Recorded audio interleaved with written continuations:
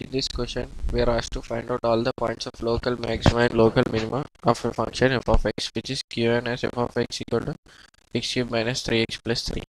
So we know that for condition for local minimum and local maximum, f dash of x is equal to 0. That is, the slopes reaches slope will equal to 0. So that means f dash of x equal to 0. F dash of x is simply 3x square minus 3x 3. This is equal to 0. That implies 3 into x minus 1 into x plus 1. This is f of x. This is equal to 0. This 3 has not much of functional value here. Simply x minus 1 into x plus 1 equal to 0. That implies x equal to plus or minus 1. These are the points where our given function has slope equal to 0. Slope equal to 0, and we don't know if it's minimum or maximum. So all we have to do is check the slope.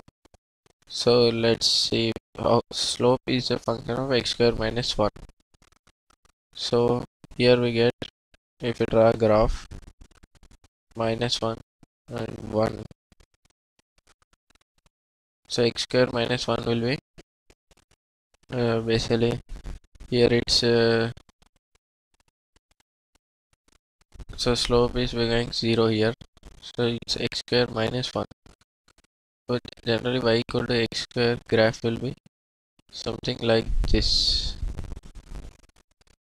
But here y equal to x square minus 1, so graph will be something like this. So like this, and then it cuts this thing at minus 1. Sorry, minus 1. As you can see, here slope is greater than 0 and slope became 0, and this is a graph of slope here, slope versus x.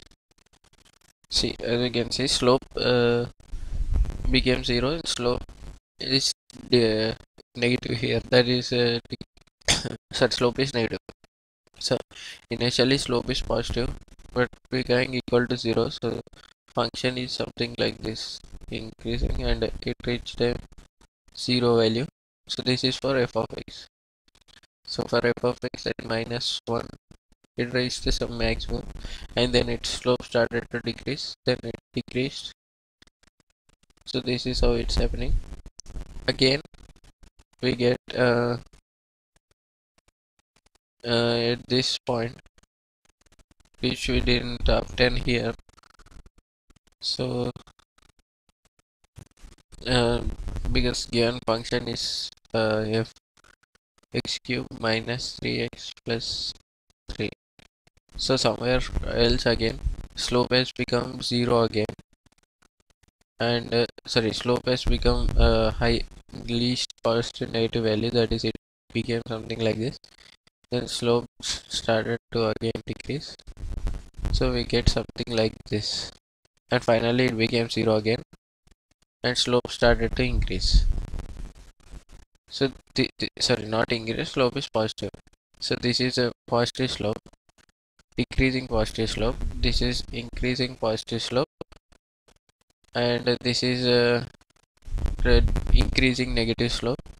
Till here it reached maximum negative slope, and then there is decreasing negative slope, it reached 0, then again like this. So at minus 1 we have a maximum, and at plus 1 we have a minima. So given function is maxima at minus 1 and minima at plus 1.